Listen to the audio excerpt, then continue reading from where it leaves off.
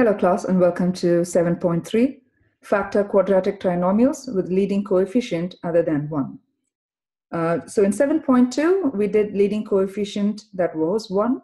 Here we're doing anything that's other than 1. Okay. So, and we have two objectives.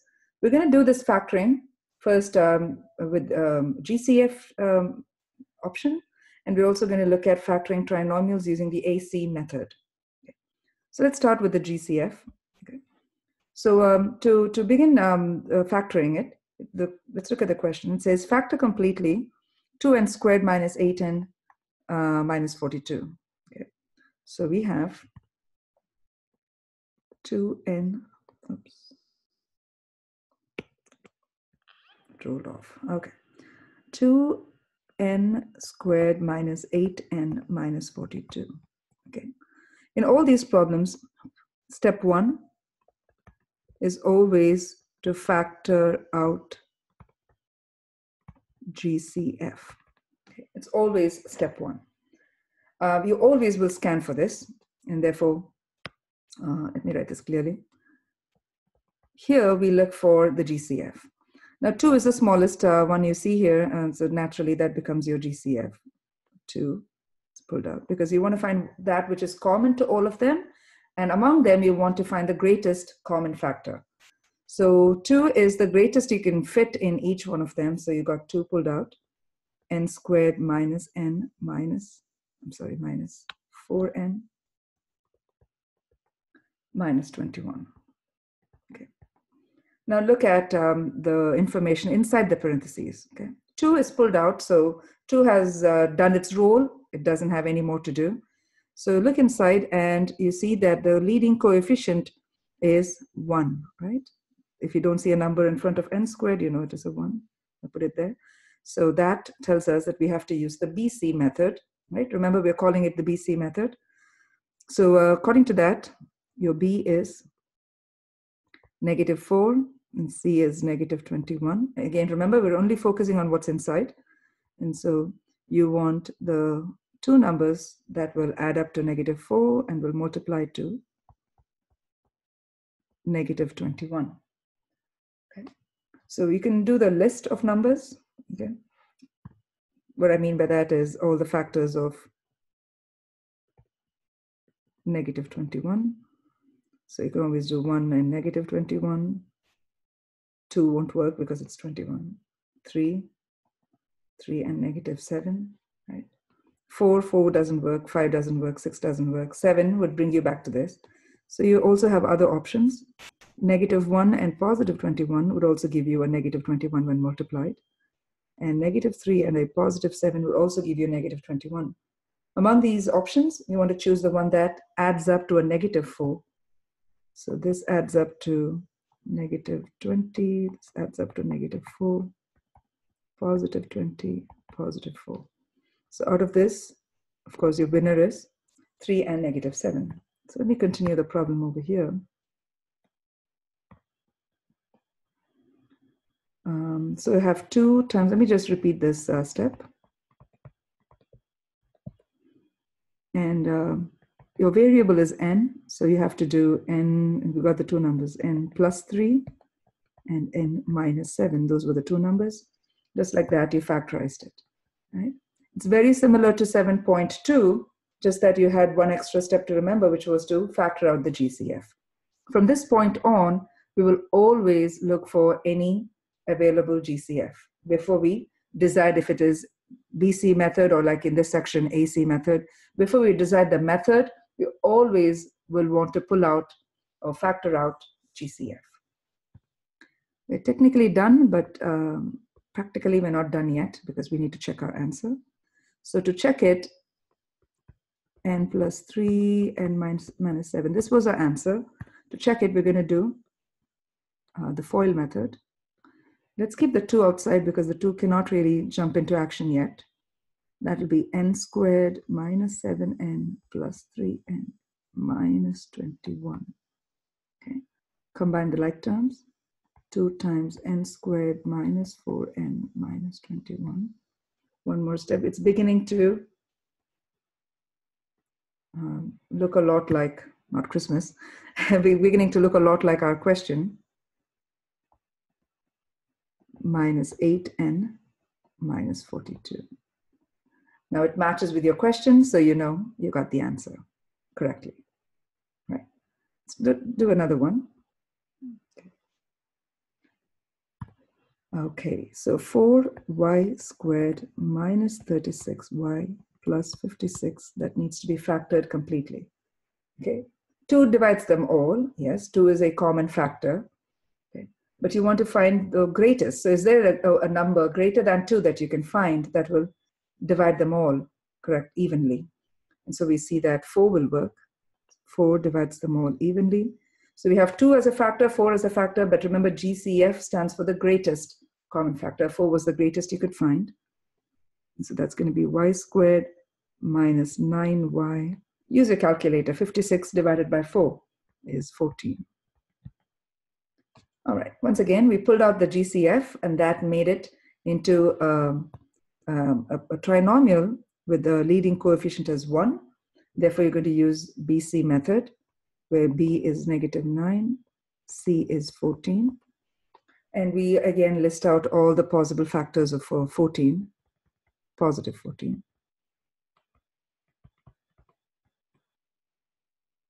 1, 14, 2, and 7. That's pretty much it. We don't have any other options. We do have options in terms of the signs. So 2 negatives will make a positive, so you have both of them being negative. Among these, you want to choose the one that gives you a sum of -9. This gives me positive 15, positive 9, negative 15, negative 9. Here's our answer. So come back here. 4 times, the variable is y, so y minus 2 and y minus 7. Okay. We'll come here and check.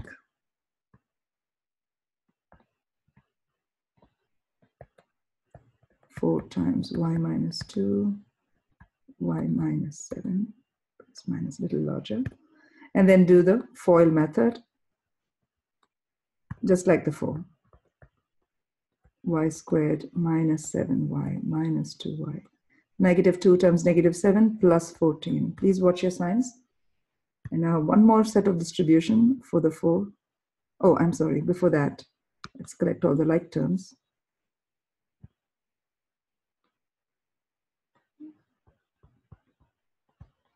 Minus 9y plus 14. It wouldn't be wrong if you distributed, but it'll be a little premature. So now we're good to distribute because we combine all the like terms. 4y squared minus 4 times 9, 36y, plus 4 times 14, 56. That matches with our question, so come back here and box the answer. So that is when you will factor by pulling out the GCF. Okay. Now we move to the AC method. Okay. To illustrate the AC method, I deliberately chose a problem which does not have a GCF to pull out. But please remember, step 1 always exists. Step 1 is to factor out GCF. We will always do that. In this case, step 1 will not work. So let me write out the question, 6x squared plus 7x plus 2.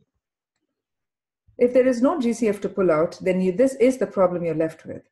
And this problem has a coefficient, the leading coefficient, meaning the coefficient of x squared, the leading coefficient to be a number other than 1. Right? If it is a 1, we have a technique. We have the BC method or the diamond method to proceed. But now we don't have that, and we have to contend with what we have. And this is where AC method kicks in. The clue is right there, AC. Okay. So what this says is we have the B, right? B is 7. And in the BC method, we simply use the B and the C, right? In AC method, we don't have the C. We have to do A times C. Okay. That is where the name AC method comes in. So that's 6 is your A, 2 is your C. 6 times 2 is 12. That's it. And then it proceeds the same way we find those two numbers. Two numbers whose product is 12 and whose sum is 7. Okay? So let's do that. So factors of 12. 1 and 12, 2 and 6, 3 and 4. And we could do the negative options too, -1, -12, and all that. But from this point on, I want you to slowly begin to see that you could avoid the extra work if you can also see that the b here in this case was a +7, right? If you had two negatives, they're not going to add up to give you a +7. They will add up to give you a negative number. Therefore, you could restrict yourself from listing all those other possibilities as well. All right, so let's add them up. 13, 8, 7. This one is the winner. Okay, previously, we would just take the 3 and the 4 and insert it into our answer. But now we cannot do that because our leading coefficient is not a 1 anymore. Okay, so we have a special method. Let me just do it over here. I'm going to write this question one more time. What happens is this 7x will now have to be replaced by the 3 and the 4, the two numbers you found, 3x and 4x. The reason is we now have to turn this trinomial, which has 3 terms, into a 4-term polynomial. You want 4 terms so that you could do it by grouping, right? You could group 2 by 2. That way we could factorize it more completely. So right now we're kind of stuck. To kind of get us unstuck, we use these two numbers to split the 7 into the 3 and the 4. So 6x squared, the 7x is now plus 3x plus 4x plus 2. Can you see that? That makes sense? Yeah. Because 3x plus 4x, they're like terms, they will add up to a 7. But what this technique helps us to do is begin to see these as 4 terms. So if there are 4 terms, you can start grouping them 2 by 2. Right? This is something we did earlier. So factoring them by grouping in 7.1, I think. So we're going to do that. So between 6x squared and 3x, what is the GCF, right? Okay, let's see. Between the numbers, the GCF is 3, right? 3 is the largest number that will divide them both. Between the x's, you could find a common x. Because they both had x's, go for the lower power. The lower power between the two is a power 1. So I pull out 3x, which means the first term will have 2x. So that 3 times 2 is 6. X times x is x squared. 6x squared comes back when I write what is remaining. Plus 3x. I pulled all of 3x, so I only have a 1. Okay. Please don't say it's a 0. Okay. If it's a 0, 3x times 0 will become a 0. When everything is pulled out, you just have a 1. Okay. So that was for the first two. For the next two, the GCF between them is, we have a plus in between them. Now, between the 4x and the 2, the GCF is a 2. The x is not shared, so we don't have a common x. If you pull out a 2, if you divide out a 2 from the 4x, you get 2x. And if you pull out a 2 from the 2, you pulled everything out, so you're left with a 1. Okay. This is essential because you want these two to match, this one and this one. They look identical, which means you could factor it out. 2x plus 1 itself is a common factor. Collect what is remaining. What's remaining is your 3x here and your plus 2 here.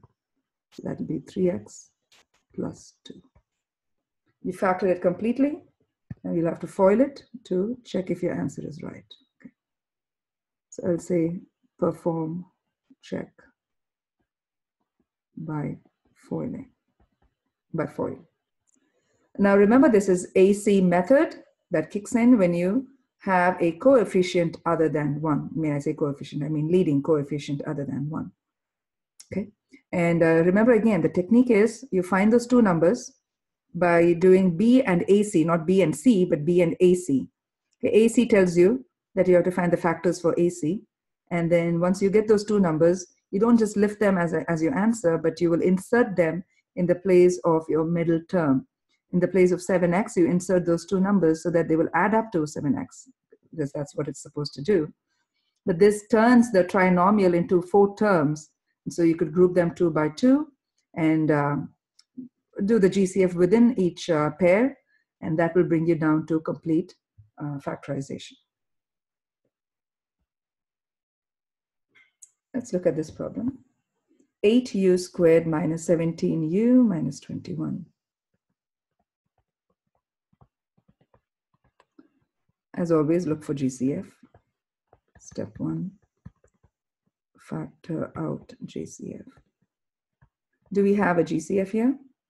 No, we don't, not in this problem. Okay. All right, now because there is no GCF, this is all we have. And so your attention next goes to the coefficient. Step 2 is basically looking at the coefficient, leading coefficient. The leading coefficient is 8, which is not a 1, obviously.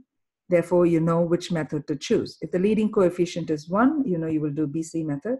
Leading coefficient is not a 1, you will use AC method. So I'll just simply write a step 2 for us as a notification. Okay. Identify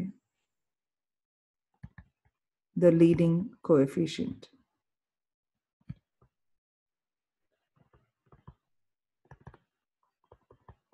I'll just say LC, okay, leading coefficient. If leading coefficient is 1, use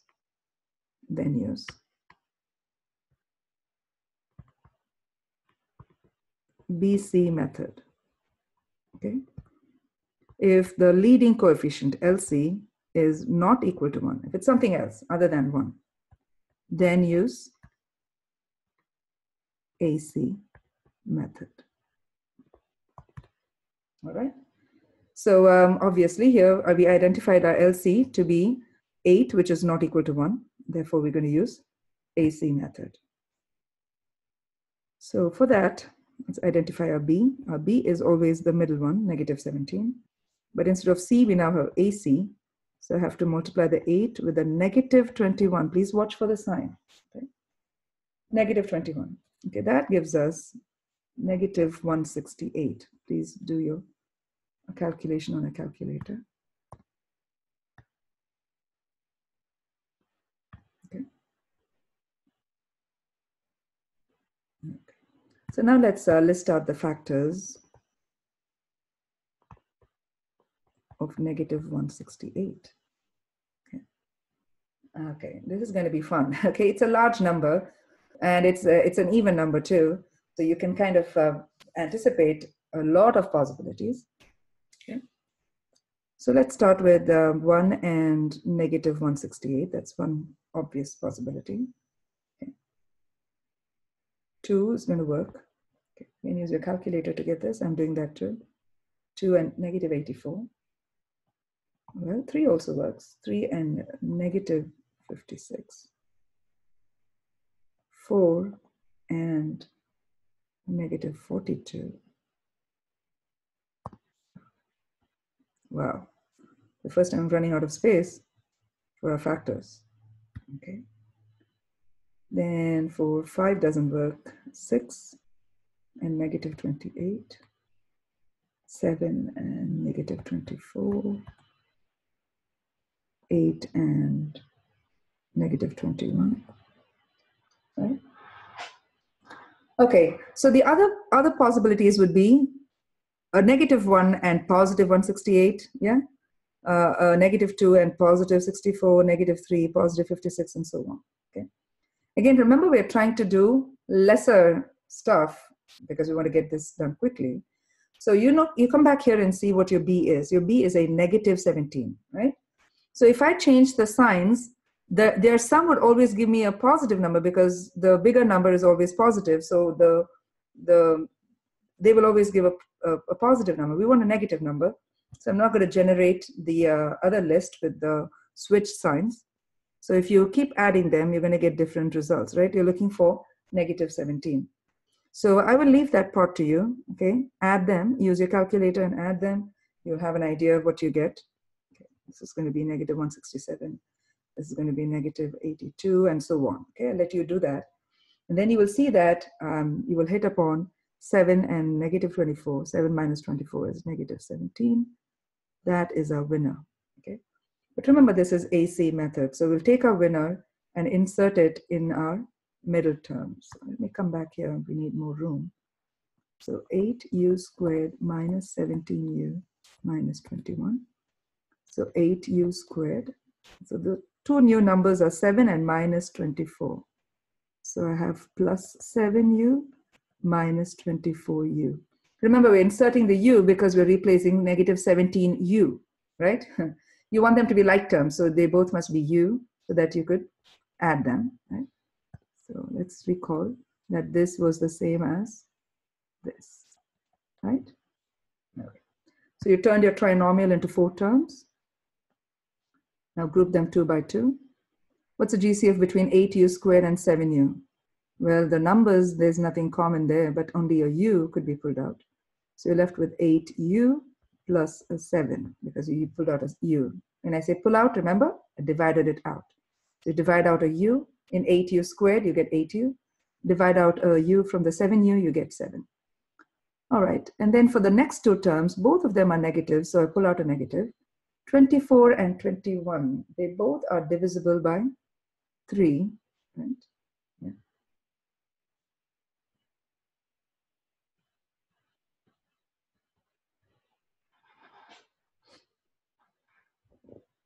Okay, so that will be 8u. Remember, I pulled out a minus and a 3, so that the terms inside the parentheses would be positive, because the minus is common out. The negative 3 times 8u is negative 24. Do a quick check there. And then you already pulled out a minus, so it has to be a plus inside. So that minus times plus will be a minus. 3 times 7 would give me a 21. Okay. You have to tread carefully, especially in this case where you pulled out a minus. They both had negatives, right? So you pulled out a minus, so remember to put a plus inside so that the operation would be intact. All right, as we expect, these two must match. 8u plus 7 is pulled out. What is remaining is this u from here and the minus 3 from here. You got your factors there. It's completely factorized because they both are in parentheses. You have 2 factors there. As always, perform check by doing the FOIL method. Okay. So with that, we've come to the end of our 7.3. I hope you enjoyed it, and I look forward to the next video. Thank you.